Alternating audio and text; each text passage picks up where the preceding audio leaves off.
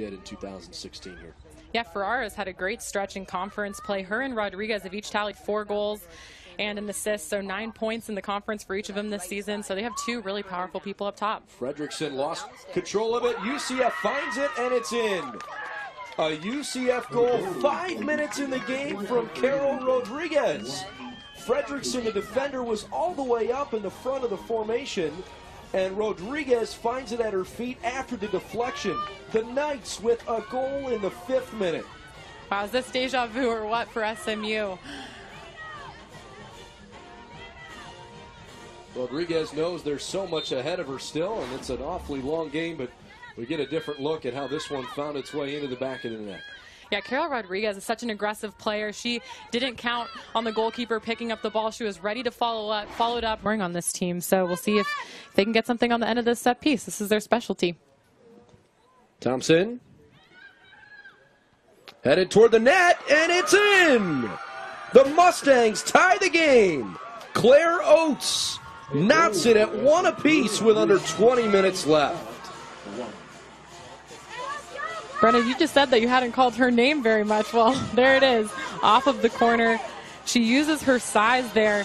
The junior does, 6 feet tall. That's impressive. Haley Thompson, number 11, sent it into the box on the corner kick.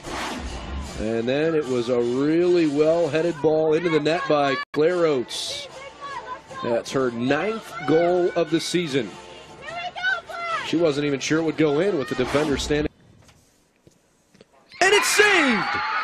The Mustangs survive in PKs, and they will play the Memphis Tigers in the semifinals. SMU will now advance on penalty kicks to play in the semifinals on Friday.